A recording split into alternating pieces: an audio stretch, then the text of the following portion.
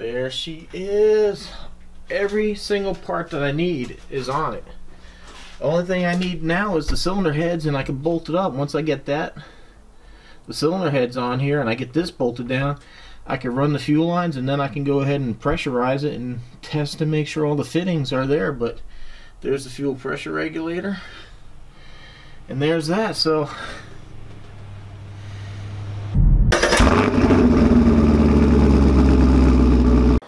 it is important to note, Ken ships the intake manifold loose. So before you put this together, there is two of these gaskets in the kit. The first one goes here between the throttle body and that, and the second one goes here. You'll also notice here that there is an adjustment for your throttle and TV cables, which is your automatic transmission. So you will be able to adjust it. There's also, on this plate here, there's two different size screws. You'll see it when you take it out. Just remember that the short screws go to the front. And like I said, you do have to put these gaskets in. Not a big deal. He ships them loose, so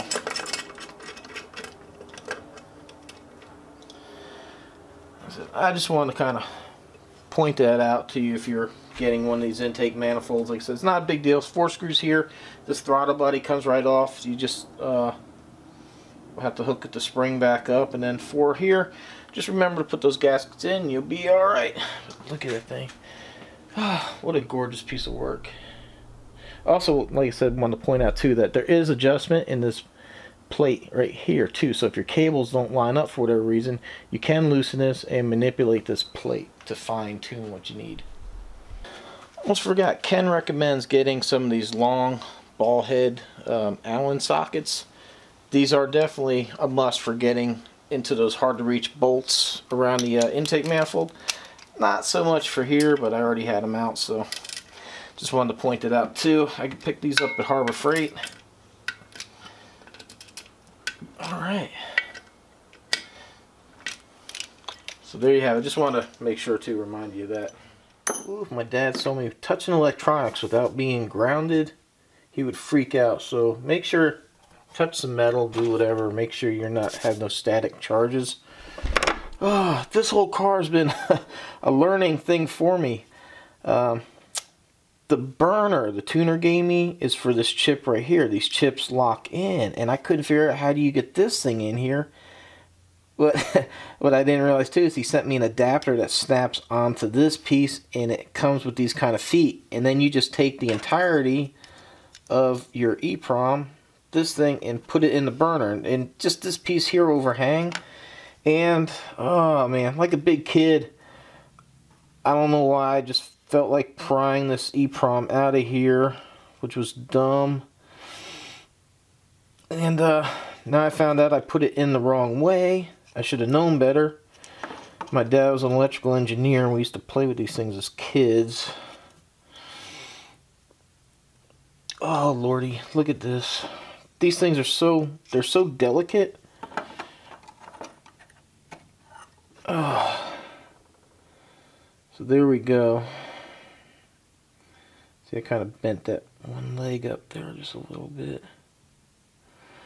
Yeah, I had to email my tuner and ask him what's the right way. Right here on the chip, let me see if I can see that. If you can see here on the eprom, there's a small little part round piece on that end and not on that. So this round piece needs to point out. I don't know why I had to play with this thing. So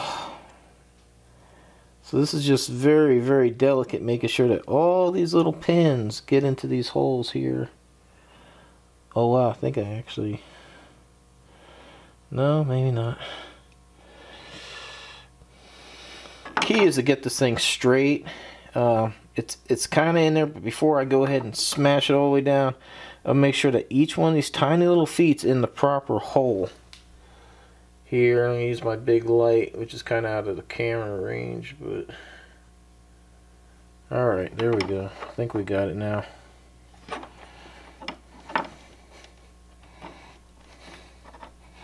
Alright, So moral of the story is, if you have one of these bigger chips, it'll come with an adapter down here that will fit into the burner.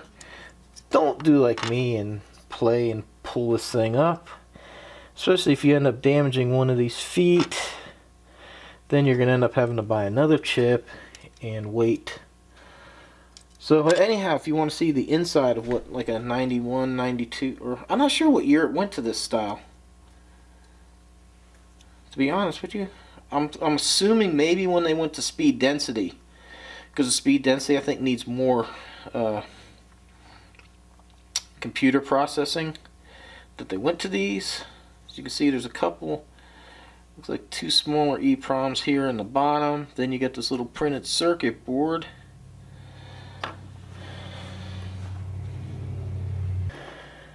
And there we go. And then you get this protective cover like that. Now this just snaps into our computer. So this will only go in one way. You can see there's some raised pieces right here. There's one more here. And then it matches right in here. This blue thing. So they are actually, make sure you got these white levers here. They need to be out. And then this thing just simply pushes in there. Oh, okay, one's white, one's blue. But yeah, just push that in there. Hear that click?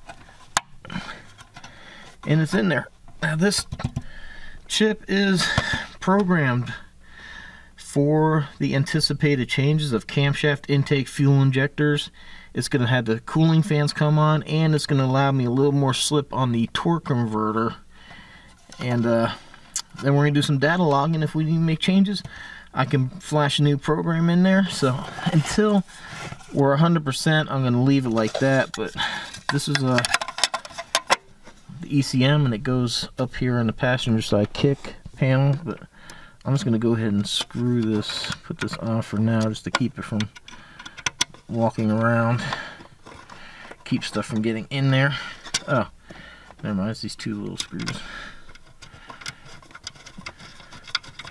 Yeah, so for now, I'm not going to bother trying to go ahead and put that whole ECM up. It's not worth the hassle.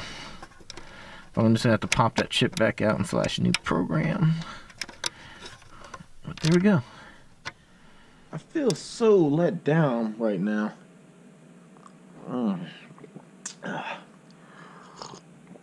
The GoPro here, I used it to record me replacing this crazy contraption, and then when I shut it off, it said file broken, corrupt, something like that, and it said fixing file. So I pulled the memory card, put it in the laptop, and it wasn't there. So this crazy looking contraption is actually the horn buttons for the Camaro. Ever since I've had this car, I've had the hardest time pushing the horn, like really. And now I know why, because that one there was totally broke. This one, the other piece came off. There was a spring in there and it shot out, so I don't know what happened here, why that was missing, but basically, let me get a light. Oh, wow, this is such a letdown.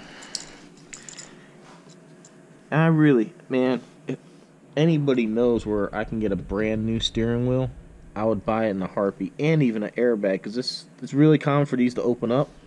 But this leather has definitely seen better days. But I have I've been watching on eBay for one. But anyhow, there's 4 torque screws in the back side of the steering wheel. 1, 2, 3, 4, and the airbag comes right out.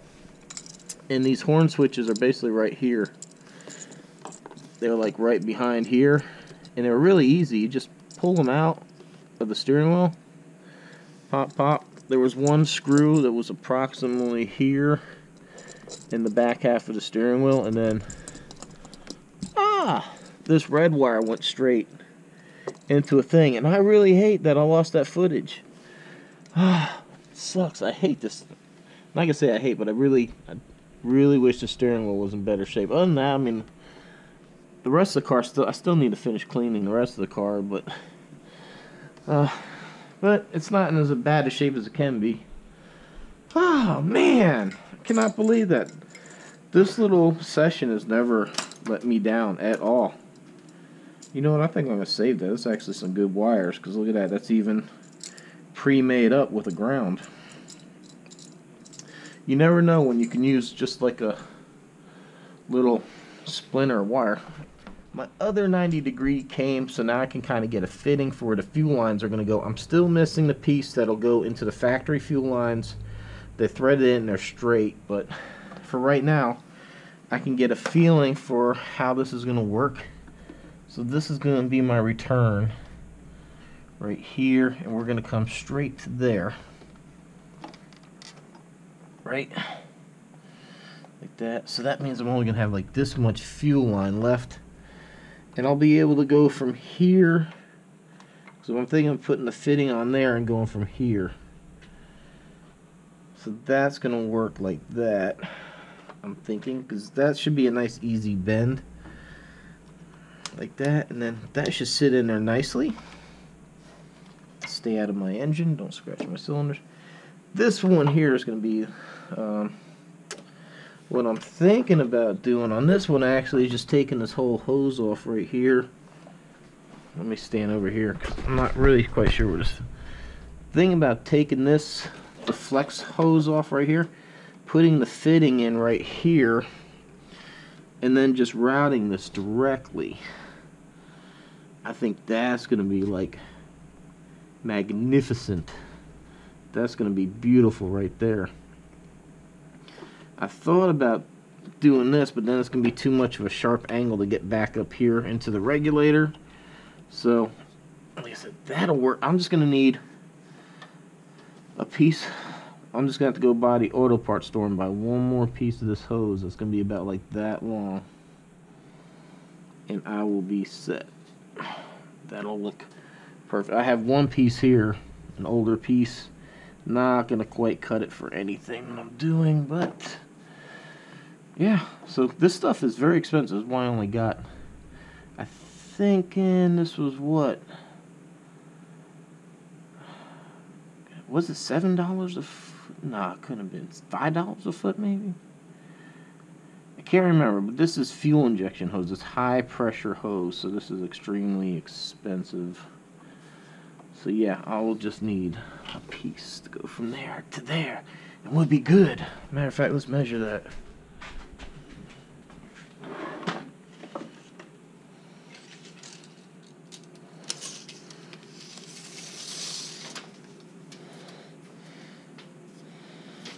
Alright, I'll need 2 feet of hose. That'll work. Let me make sure I'm going to have enough clamps. I'm going to need 1, 2, 3, 4, 5, 6 hose clamps. 4, 5.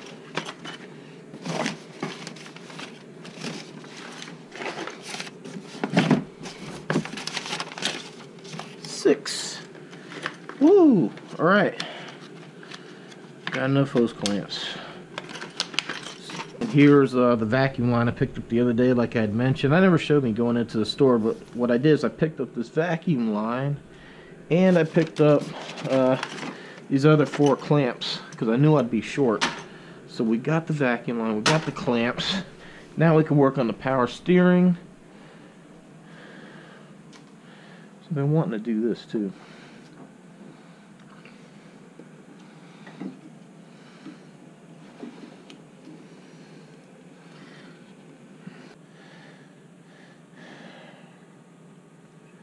Alright, that should be good. I mean, it's a vacuum line, so it's not like it's going to blow off. It's inhaling. This one is reserved for the fuel pressure regulator, and then this one goes to the car to work the AC stuff. I got my intake air temperature sensor in. Here's for the power brakes. My throttle position sensor's in there and set.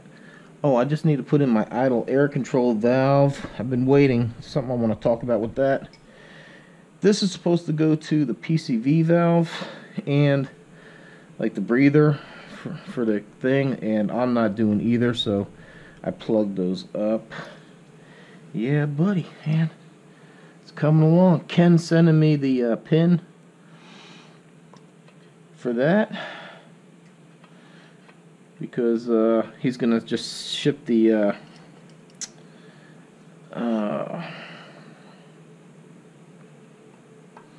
heads direct for the manufacturer. He's gonna just have that shipped. So, all right, it's all coming together so beautifully.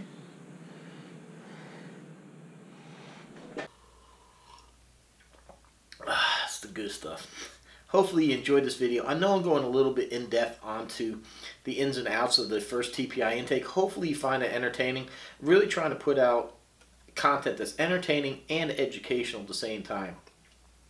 Because when I was looking for parts for this car and I found this intake, I found a few write-ups on the 3rd Gen forums, but I haven't found any videos. There might be out there, but I really haven't found anything that explains a lot of detail thing. And I'm trying to help other people out that maybe have a 3rd Gen and they're looking to go this route.